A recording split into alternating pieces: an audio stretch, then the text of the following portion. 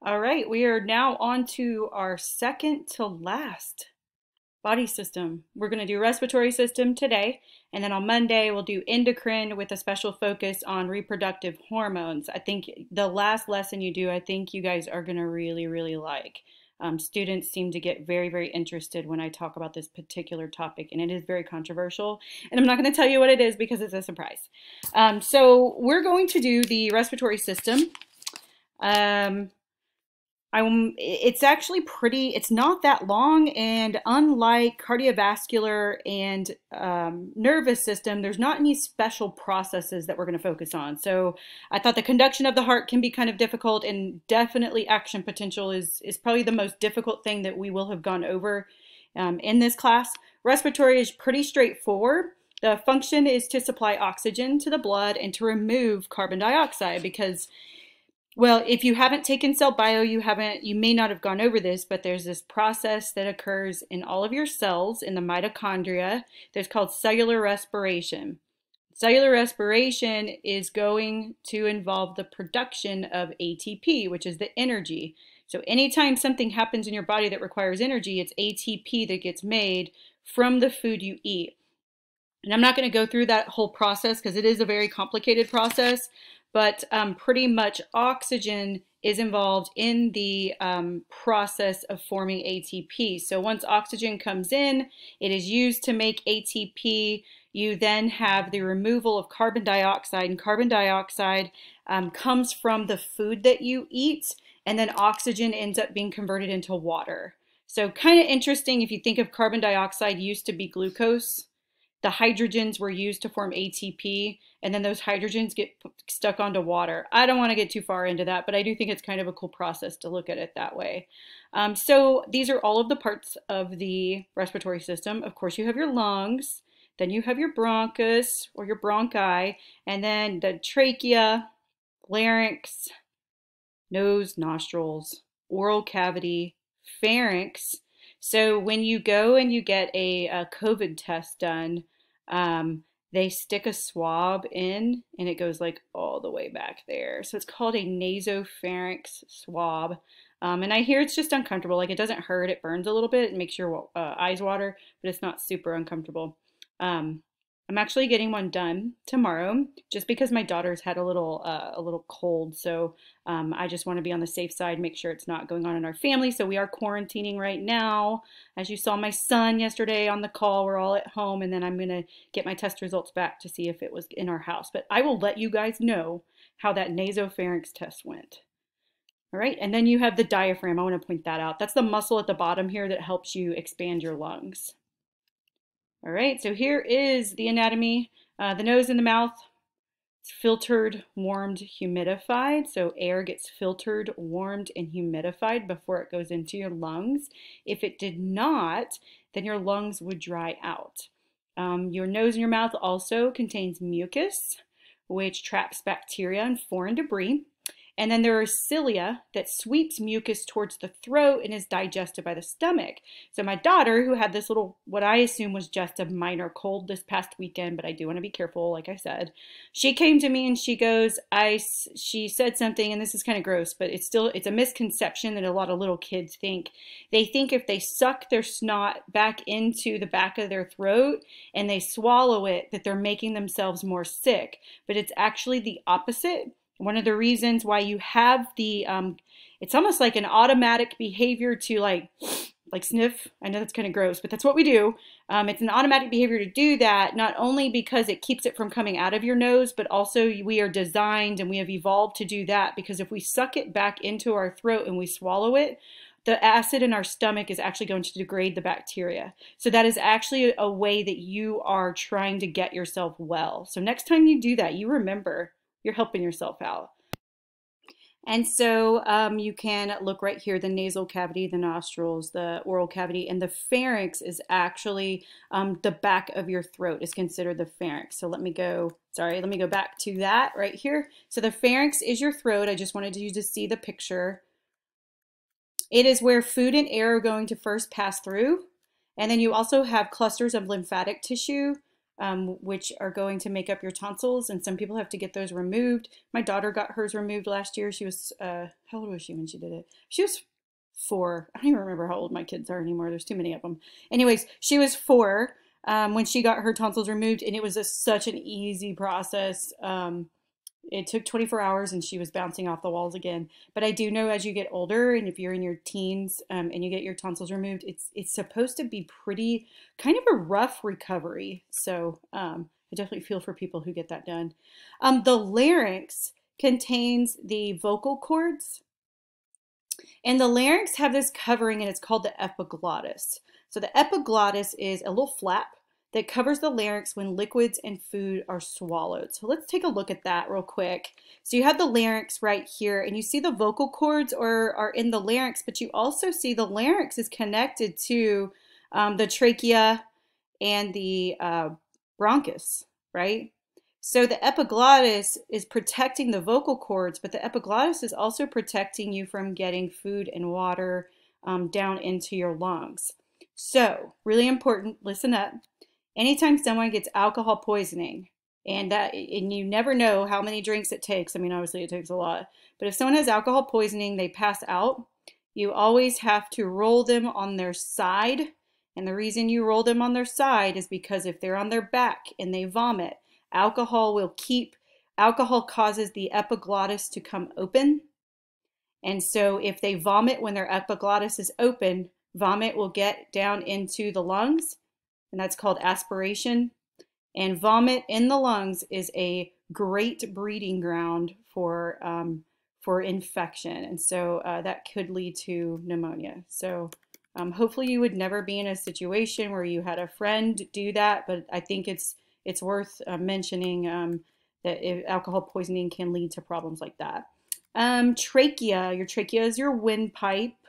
It's connected to the larynx. It's made up of cartilage. And then you have your bronchi and your bronchioles. So the bronchi are the big branches and the bronchioles are the small branches. And then within your lungs, you have alveoli, which are air sacs that are responsible for the gas exchange. All right, so hopefully you got all of those written down. These are all the parts, the anatomy of it all. All right, so pause it if you don't have it all written down because I'm moving on. Ooh, Lord. Okay. This is just one of those pictures I wanted to show you, kind of like I showed you the picture of the brain. And I said, we're just scratching the surface in some anatomy courses. If you are going into ear, nose, and throat medicine, this is a chart that this is a diagram that you would have to know. My mom was a professor for audiology and speech pathology, and she actually taught anatomy at the University of Houston, and she made them memorize. I mean, this is not the only one she had them memorize. Sorry, I keep flipping it. She had them memorize lots of charts like this. So anyways, you don't have to do that. I just wanted to show you how bad it could be so that you would appreciate what we were doing. All right, the pharynx is then broken down into nasopharynx. So this is where that swab goes whenever you get the COVID test. God, I'm scared. The oropharynx. By the time I talk to you guys during Zoom, though, I will have had it done because my appointment's at 9:30. I don't think I have it, but I have to be a responsible citizen, and if someone in my house was sick and the testing's available, I have to get it. Anyways, enough about me. So the oropharynx is where your mouth and your throat and the pharynx, the throat meets, and then laryngopharynx is where you would see that deeper level where you're about to get to the vocal cords. So, all right. This is where the vocal cords are and what they look like. These are all the different parts of the vocal cords. So here's the base of the tongue. There's your epiglottis, vestibular fold, the vocal fold, the glottis, the inner lining of the trachea. And so a lot of what goes into talking and making noise would be the air passing by the vocal cords. And I think what I want to do for Monday is I'd like to find a video where they've actually introduced a camera into someone's vocal cords, because I would actually like to show you a video of it. I am not a real expert on vocal cords. It's nothing that I ever really learned about in in my experience working in hospitals or in pharmacy. But this is something that if you were going into speech pathology and audiology, well, mostly speech pathology, this is something that you would want to learn a lot about. My mom, so I said my mom was a professor at University of Houston, but she was also a clinical speech pathologist and audiologist, and she just thought that was the best job ever. It's something that students don't typically think of as a future career, but they can make a really good living. They are in really high demand. The only thing is you work with little kids and you work with the elderly. So if you got an issue with either one of those, that's not the career for you. You've got to have a lot of patience to do it. But great career. She wanted me to go into that, but I decided to be a teacher after. Anyways, so the lungs are going to be broken up into lobes. Superior lobe. So we see these words, superior and inferior. Superior, middle, inferior. Superior, another inferior lobe. So it looks like you have 3 lobes on the right, 2 lobes on the left. You have your primary bronchus here. You have your secondary bronchus, which comes out here, and then it branches out into a bunch of different little bronchioles. It's really all I want you to see. The question does come up, why does the right lung have 3 lobes and the left only has 2? And the reason that I can think of is on the left side, there does have to be a space to accommodate the heart, since we know that the heart leans left. And then also the right is it's gonna be a little bit wider and shorter because the liver is gonna be underneath it. So it really just has to do with what organs are around it, but I'm not, I don't really know exactly why 3 and 2. I think it just some way, somehow, that's just how it came to be because of the arrangement of the other organs around it. So in case you were wondering. All right, now we're going to take it a little bit more into a microscopic view of the alveoli. So now we're inside of the lungs at the very, very end of the bronchioles. So at the very end of the bronchioles, those branches, those almost like tree-like branches that you saw, you have these little almost like popcorn-looking things called the alveoli.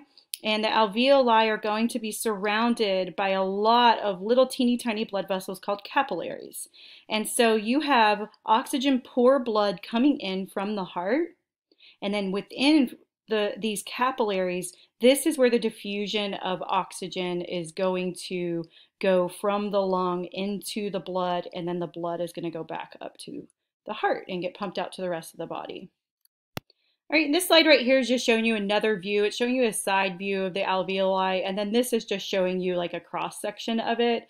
Once again, they're just little tiny sacs that are bunched together to look almost like a piece of popcorn. The one thing I want to point out in this slide is there's just a lot going on in this slide. I want to point out alveolar pores. The pores are going to be little holes between the sacs that connect each sac together, and what that does is that's going to reduce intra-alveolar pressure. And so it kind of equalizes the pressure because gases can kind of get shared among them. So then you don't have to worry about any of these little sacs popping. That's the only thing I wanted to point out about that. Okay, I need to kind of try to change my view here. You guys have this picture on your paper. Let me look at the paper. Yeah, you have this picture on your paper. I'm sorry it's cut off a little bit. So I'll just kind of move it up. Keep messing up. I'm telling you. I would edit out all my mistakes, but I was talking to Mr. Molina the other day, and he said that the experts say that when you're doing these live lectures that you should make mistakes. For some reason, it helps you like appear more human. Anyways, I'll shut up. All right, so the first step, inhale air. Air goes into the alveolar spaces. Oxygen gets diffused into the capillaries, and then the oxygenated blood is going to go through the pulmonary vein to the heart. And then from the heart, through the aorta, the oxygen-rich blood is going to get pumped to the rest of the body through the systemic arteries. Then there's another set of capillaries, and those capillaries are going to be really, really tiny, and they're going to involve the diffusion of oxygen into body tissue, and then the diffusion of I call it used carbon dioxide It's carbon dioxide that actually didn't, it's left over. Carbon dioxide is what is left over from your food, kind of like I said earlier. And whenever I teach cellular respiration, I like to point that out. Carbon dioxide is just glucose that was broken apart and had all of its hydrogens plucked off of it. Anyway, so that's going to diffuse back into the capillaries, and then your oxygen poor blood is now going to bring back carbon dioxide. Then that carbon dioxide, oxygen poor blood is going to go back to the lungs, and then you are going to breathe out carbon dioxide. So I love that. I think I'm actually going to start incorporating this picture into my cellular respiration. So if you're taking cell bio with me, you're about to see this picture again. I think it just gives a lot of relevance to cellular respiration and where the oxygen comes in and where the carbon dioxide goes out. I love this. It completes the picture so well. I'm just thinking what else I want to say about this. It is dangerous to have too much carbon dioxide in the bloodstream because when carbon dioxide and water are mixed together, you end up with a chemical called carbonic acid. And carbonic acid, obviously being an acid, causes pH to go down. And the blood has to have a perfect pH of about 7.35. So if it becomes too acidic, then that person is in danger. If you don't have enough carbon dioxide, there's not enough carbonic acid, so pH goes up too high. And I'm going to talk about the danger of that in just a minute when a person has a panic attack and they have too much carbon dioxide. But I do have a slide for that, so I'm going to wait a second. All right, mechanics of breathing. Inspiration is airflow into the lungs. Expiration is air leaving the lungs. That's easy. The diaphragm is the muscle that's dome-shaped that separates the thoracic and the abdominal cavities. And it is going to help pull the ribs to, it's going to elevate the rib cage and help with the inspiratory muscles. And I'm pretty sure I have a nice diagram here in just a little while, and I'm going to go over these muscles. So you have your diaphragm, which is on the bottom. You have your external intercostals, which help pull the ribs. And then you have your internal intercostals that help depress the ribs. So this is for inspiration, and this one's for expiration. So hopefully y'all got that down. So two mechanics, inhale, exhale. Diaphragm is going to help with both. External intercostal is going to pull the ribs out so you can inhale. Internal intercostals are going to depress the rib cage so you can exhale. So there's muscles involved in both of those. So diaphragm contracts and flattens for inspiration. External intercostals lift the ribs. Lungs stretch. Air pressure inside of the lungs decreases. Air is sucked into the lungs. So if you increase the volume of the lungs, pressure decreases, causing more air to go in so that the pressure can be equalized. All right, during expiration, your inspiratory muscles relax, the rib cage descends, the lungs recoil. Gases are forced out because as you push your lungs closed, you're decreasing volume, which increases pressure, so then air has to go out. So there's a lot involved with pressure. So right here, this is just showing you diaphragm goes down. The muscles that are that your intercostal muscles, like we said right here, lift the rib cage and it expands, decreasing pressure so air gets to go in. Then right here, your diaphragm moves up. Those intercostal muscles are going to go down. That increases pressure, causing air to move out. I don't know what that is, but if we need to watch that, I will show it during a Zoom. I don't want to go over my time for this lecture. But I will show that in the Zoom. And there was one other thing. I'll figure that out in a little while. All right, so respiratory capacity is what your lab is actually on. I think this is a really cool lab. You are going to make a spirometer, and you are going to be testing all of these different things. So I'll need to go over what each one of these numbers means. You have your tidal volume. You have your reserve. You have your expiratory and your reserve, you have a residual volume, and then you have your total lung capacity and your vital capacity. Now, I hope that you can find a jug that will at least, gosh, how much does a milk jug hold? Okay, so I looked it up and it looks like a milk jug holds 3,800 milliliters. If you can find something bigger than a milk jug, that would be really awesome, especially if you are in athletics or something like that and you think that you probably have a little bit higher vital capacity than someone else. Or you can just try the milk jug and just blow all the air out of it. So I want to go over some terms related to respiratory capacity, and this can be a little bit confusing. So vital capacity is the total exchangeable air, the total amount of air that you can possibly breathe in and then breathe out, really, really making a concentrated effort. All right.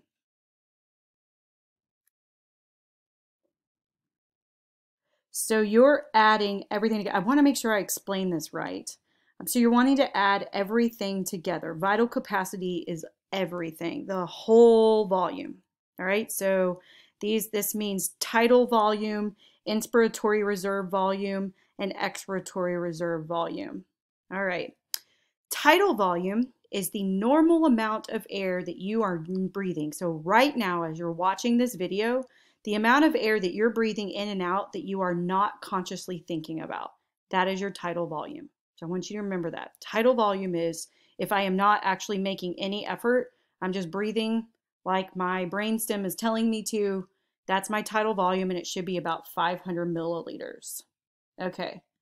Your inspiratory reserve volume is the forced air in when you are actually trying. So inspiratory reserve is total amount I can suck in minus what I would have normally been breathing anyways. Okay, so I take the total amount I would suck in and I subtract what the tidal volume would have been, and that's my inspiratory reserve. All right. Expiratory reserve is the total amount I would breathe out minus what I normally would have been breathing out anyway, sitting comfortably. Okay.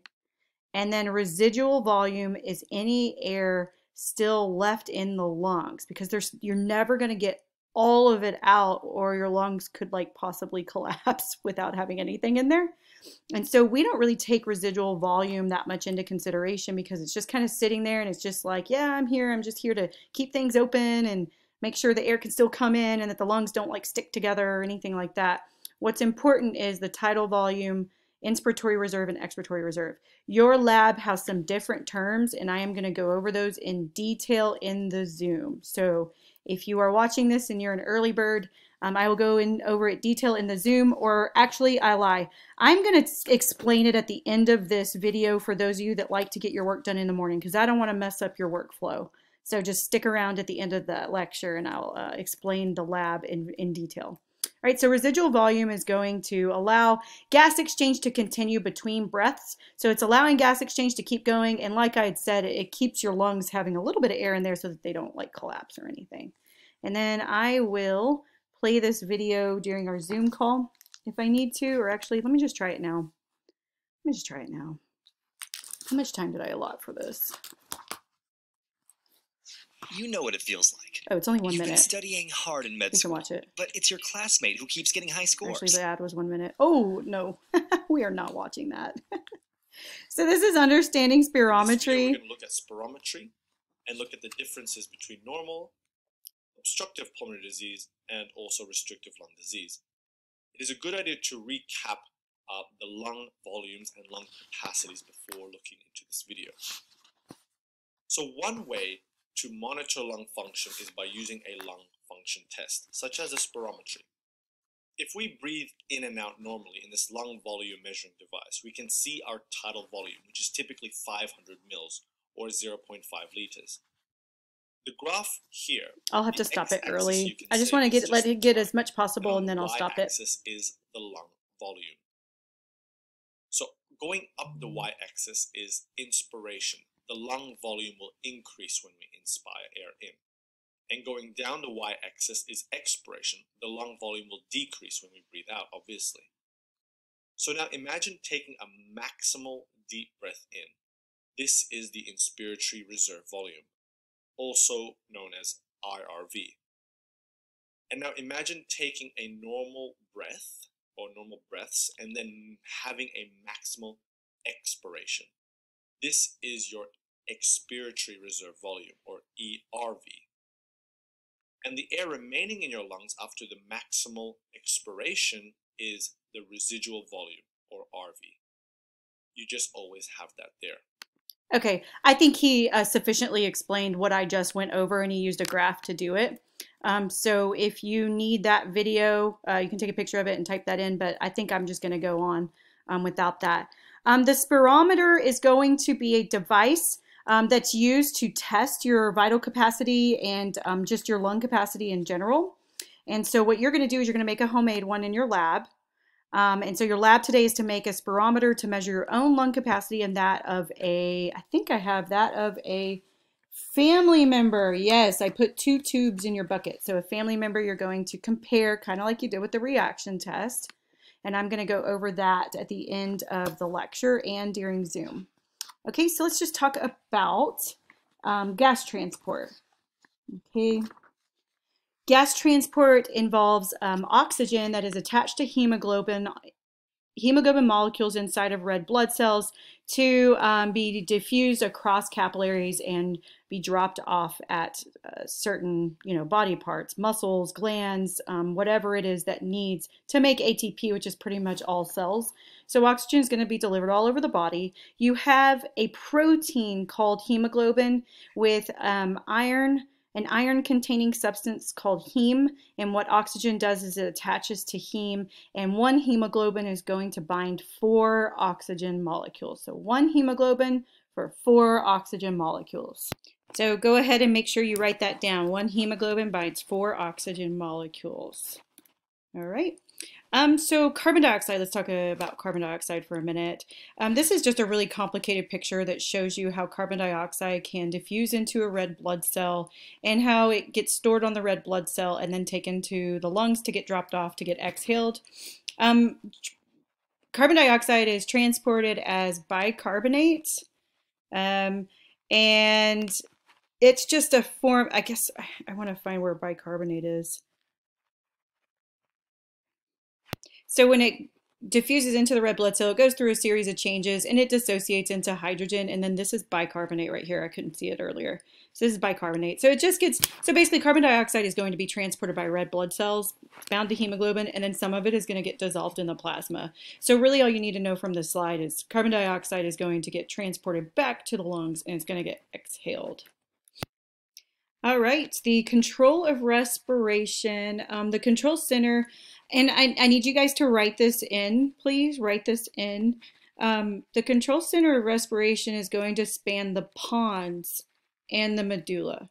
In your lecture yesterday, I only mentioned the pons, but some of that respiration control is going to span into the medulla. So write the pons down with it. Respiration is going to respond to pH changes in the blood. So like I had said before, carbon dioxide mixed with water is going to form carbonic acid and it's going to lower pH. So if pH gets too low, your respiration or your exhalation rate is going to increase. If your pH gets too high, it's going to slow down the exhaling of carbon dioxide. And you have sensors in your arteries and in your blood vessels that are going to sense oxygen content, but it will also sense pH and will send signals to the brain to control breathing rate. It's actually pretty cool how that works. And so that leads me to the example of panic attacks and breathing. So what happens when a person has panic attacks is instead of filling their lungs with full, complete breaths, they'll take really quick and short, shallow breaths. And so this is known as hyperventilation. And this overbreathing is going to cause carbon dioxide levels in the blood to decrease. So they're breathing too much carbon dioxide out. And so if carbon dioxide levels in the blood decrease, that's going to make pH go up because there's not as much carbonic acid. And so what you'll do is you'll put a bag over your face and you'll breathe carbon dioxide out, but then you're going to breathe it right back in. That makes you hyperventilate. A reduction in carbon dioxide can cause even further symptoms. So having a panic attack could cause things like tingling and numbness, chest pain, and dry mouth. And what that will do is it will exacerbate the panic attack even more. to where you then think you're dying. So those are not fun at all. People have gone to the ER with what they believe to be a heart attack when it was just a panic attack. Another thing that I wanted to bring up is opioid overdose, which is kind of a big deal right now. I don't know if you guys were following the issue with Narcan and all pharmacists having a prescription for Narcan, or them, not a prescription, all pharmacists having Narcan behind the counter, or a patient being able to buy Narcan just over the counter without a prescription. A opioid overdose will involve something like oxycodone, hydrocodone, or heroin. There's other, what other? Codeine, I guess. Codeine's kind of weak though. It's mostly going to be your oxycodone and your morphine, and because there's so many, and heroin that are going to cause overdose. And why pharmacists wanted them is because a lot of times patients will come in and they'll get their prescription refilled and they're an addict, and they will have been without the prescription for a while, and their tolerance level will go down, and then they'll take the same dose that they were taking before. And with their tolerance level having gone down, they'll actually have a stronger effect. And so there are overdoses that happen a lot in the pharmacy bathrooms. I never saw one, thank goodness. But I did have a lot of people that were like fiending for their opioid come into the pharmacy and beg me to fill it for them. And I'm just like, I can't, it's not legal. So if a person overdoses with opioids, like morphine, hydrocodone, oxycodone, heroin, fentanyl, I'm trying to think of all of them. What it does, the opioid is going to bind to receptors in the brainstem and is going to slow down breathing to a dangerous level where the body's not getting enough oxygen. I have personal experience with something related to this. Now, nothing that has to do with heroin. I hope you guys like my little personal stories. I love telling my personal stories. When I had my son, and even when I had my daughters, I had a C-section, and that's what, I mean, they cut you open, like it hurts so bad, and you're awake when they do it. They numb you with an epidural, and so you can't feel it while they're doing it, but man, when that epidural wears off, holy, that is so painful. So I have an IV, at least my first 2 days after having a C-section, I have an IV of morphine, and I have like a little button that I push. And now if you push the button too much, it'll stop giving you doses, but you push a button and it administers IV narcotics to you. And so my deal was I would click the button, and then I would lay there, and I swear to you, you just don't feel like breathing. It's the weirdest feeling. You're so comfortable and you're just laying there, and it's not hurting anymore. And so the nurses would come in, and throughout the day, they would yell at me all day, you need to breathe, you need, so they'd have to come in, sit me up, and they'd have to make me force myself to breathe because the automatic breathing was blocked by the opioid. So kind of scary, but they had a sensor, like an oxygen sensor on my finger, and it would constantly start beeping because I would just not feel like breathing. It was a really weird feeling. So a person that overdoses on an opioid will just be laying there and they just don't have the urge to breathe, and they just die from that, and it's tragic. And so that's why having Narcan handy is something that people should have. And people will argue by saying, well, they just shouldn't be overdosing on heroin in the first place. Well, you know, it has pretty good medical research to show that addiction isn't really like a choice. It is something that it is a brain disease, but we won't get into that. Actually, we will talk about that in our Zoom because we talked about illicit drugs in Mouse Party. So I do want to talk a little bit about addiction. I am going to go over a little bit, 35 minutes, but I want to talk quickly about chronic obstruction pulmonary disease, also known as COPD. It is a group of lung diseases that lead to the block of airflow and makes breathing difficult. It can be caused by emphysema, smoking. Emphysema is the term used for the loss of elasticity of lung tissue. And then chronic bronchitis is inflammation and excess mucus, making it very difficult for you to breathe and for oxygen to diffuse across the alveoli. Alveoli or alveolar space. A person that is most prone to having COPD is someone who smokes. And they have a history of smoking, usually is how they'll present, and they'll present with labored breathing, wheezing, shortness of breath, coughing, frequent pulmonary infections, frequent bronchitis, bacterial infections, viral infections that they just can't seem to get rid of, or viral infections that'll turn into bacterial infections. And then they'll present hypoxic. Hypoxic means not enough oxygen delivery, and so their skin will look kind of blue, and then they'll put that thing on their finger and it'll start beeping that they don't have enough oxygen. So they call it O2 sats. So their O2 sats will be too low. And so this is what it looks like, a healthy bronchitis, or not a healthy bronchitis, a healthy bronchi. And then chronic bronchitis is where the bronchi are going to be inflamed with excess mucus. So you can see that that it's narrowed, the tube is narrowed. And then with emphysema is where the alveoli, the ends of the bronchi or the bronchus, are going to break down and cause them to not work as well. So treatment for COPD would be bronchodilators. Those are medications that come in the form of an inhaler. And what they'll do is they'll relax the muscles around the airway, helping to relieve cough and shortness of breath, and just making it so that the amount of air that can get in it's easier to get enough air in. So it makes me breathe to even talk about it. So this will be like your albuterol. And anytime you have probably had a bronchitis infection or a cough, you've probably gotten an inhaler. It'll be, the generic form will be called albuterol, although there's ProAir. ProAir is the same thing as albuterol. And so this can really help with relieving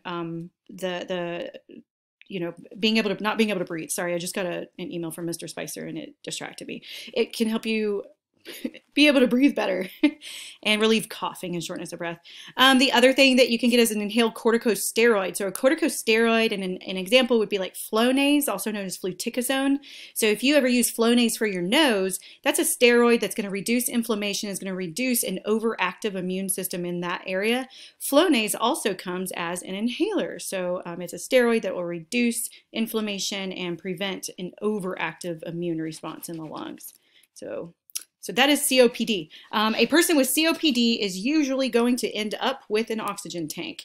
And I will tell you another story. I'm going over time, but I'm telling some good stories today, I think, maybe. You may not like them, but I like telling them, so you can just fast forward if you want to. But I'm going to tell this story because it's crazy.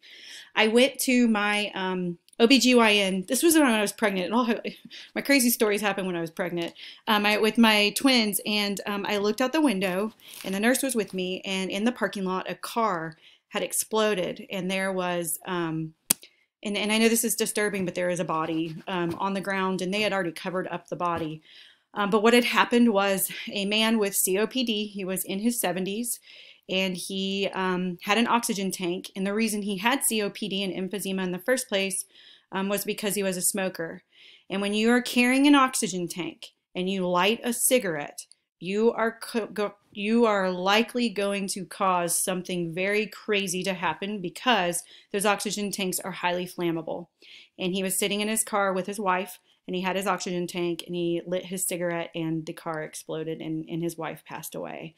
Very, very sad. And he was life flighted. So smoking, and you can, don't get me started on addiction, because I'll just go down a path with talking about addiction. I worked in the VA with addicts, and I have a very, very strong feelings about addiction, but that just goes to show you how strong addiction is, knowing that you could potentially blow up your car, but still not being able to not light that cigarette and get that nicotine fix. It is intense. The cravings that they have are intense, and that's just with cigarettes. So you can imagine what something like heroin or methamphetamine can do to a person and do to their brain. All right, so I'm off of that. If you want to talk further about that, I would love to. The last disorder is asthma. Asthma is similar to COPD, but it occurs in younger people, and it's not a result. It's not a result of smoking, and it will show up in children, and usually it can go on for the rest of a person's life, or sometimes it can actually resolve itself in adulthood. And what this is an overactive immune response in the lungs, and can't be explained. I mean, you can't blame them because they didn't smoke, and it's just allergens. They're just highly allergic. So just like you get like a stuffy nose or a runny nose when there's cedar or pollen. This person, they don't only have symptoms in their nose, they have symptoms in their lungs and pretty severe symptoms. So it's kind of the same thing in that the bronchial tubes are going to swell, get filled with mucus. So it's almost like they have COPD, but at a really young age. And usually, though, it's not quite as severe. So a person with asthma is not going to need an oxygen tank, but they will be treated with the same drugs, bronchodilators like albuterol or ProAir, or inhaled corticosteroids like Flonase. And there's a slew of other inhalers, but I'm just mentioning two names that you might actually be familiar with. All right, so that is the respiratory system. Right now, I want to go into a discussion about the lab for those that just want to get a head start on it. And if this will also serve a purpose, if you did not understand what I was talking about in the Zoom and you're watching this lecture after our Zoom, I want to be sure that I am able to explain this once again for you. All right, so sorry for the little pause there. I was trying to bring the document up. So this is the spirometry lab. This is what you're going to need, some masking tape, a marking pen. You don't really need a funnel. You can put water in a jug without a funnel. That's being a little extra. Food coloring, I actually bolded everything that was absolutely necessary. So if it's in bold, you absolutely need it. And I think after you watch the video, you'll really get a sense for how it's supposed to go. So I'm going to let you guys watch this video, but I do want to explain what each one of these things mean. And so the video will have you take a jug and you will mark it every 250 milliliters. And remember, a milk jug is going to have 3,800. Some of you, if depending on your total vital capacity, you may blow all the water out of it, and we won't really have your number, but you will just have to say greater than 3,800. And so you mark it every 250 mils, you fill it with colored water, and then you put it upside down in a tub that also has water. Then you stick the tube into the opening, and then you're going to blow air into it. Now, you can't just blow air in and then write something down. You have to be very intentional about how you're blowing the air in so that we get accurate numbers. All right, so let's go through each one of these. Tidal air. So tidal air is just a normal breath in, and don't even try. Like, how deeply are you breathing just sitting here listening to me talk? That's your tidal air. So don't breathe in anymore. Don't make any more of an effort than you normally do, which is hard because you're thinking about it and you're like, wait, is that more than I normally do? Just do your best with that. But tidal air, you're going to breathe in what you normally breathe in and then breathe out what you normally breathe out. Don't push. Okay, because you're going to see in a minute why I mean that. If you push, what you're doing is you're adding your reserve air in, and that's not what we're trying to do. All we want is tidal air. And so remember, in the lecture, it said tidal air is about 500 mils, but yours may not be that exact. So don't write down 500 and then not do it. Just please do it, just so we can see. So just normal breath in, what you normally breathe out. You will not get all the air out because you don't normally do that. All right. Then you write down your number and you do your trial 2 times, and then you do another person 2 times, okay? Because they'll have their own tube. I would just recommend do your trials first, then they do their trials. Don't alternate back and forth because you never know, I don't know, with what everything going on, we want to be really sanitary. So you have 2 tubes for each of you, 1 tube for each of you to use, so 2 tubes total, but just do all of your trials first and then theirs. Anyways, I'm sure you knew that without me saying it, and it's none of my business really. If that's what you want to do, that's what you want to do. It's not that big of a deal. So that's normal breath in, normal breath out. Then you refill it. Normal breath in, normal breath out. Record how much you were able to displace. So how much water were you able to displace with your air? All right, the next one. Normal breath in, normal breath out. Keep pushing as far as you can, okay? So reserve air is going to be whatever you got here subtracted from normal breath in, normal breath out, keep pushing, keep pushing, keep pushing, and then that extra amount is what's going to go there. Hopefully that made sense. All right. Complement air. Complement air is not going to be normal breath in. It's going to be as big of a breath in as you can possibly take, and then blow all the way through tidal air, through reserve air. Keep pushing, keep pushing, keep pushing. So you can see this complement air is going to incorporate tidal and reserve, but then when you subtract, you're going to get the extra air that you took in order to breathe it out. I hope that made sense. I'm still trying to find a good visual for this. I would say if you're having trouble with it, then let me know. And then when you add all three of these together, you get your total vital capacity. So this is going to involve some subtracting, right? Tidal air, no subtracting. Breathe in, breathe out normal. Reserve air, breathe in normal, breathe out normal, but keep pushing, keep pushing, keep pushing. Subtract that from tidal air to get your reserve. Complement, breathe in, fill your lungs as much as you possibly can, blow out through tidal, through reserve, keep pushing, keep pushing, keep pushing. Subtract your total amount from these two added together, and that'll get you your complement. And what I'm going to do is I'm going to write a little formula for you. So tidal volume plus reserve plus complement equals total capacity. Okay, capacity. So then you add all three of these together to get that. Hopefully that made sense. If it didn't make sense, then I'm gonna explain it again in the Zoom.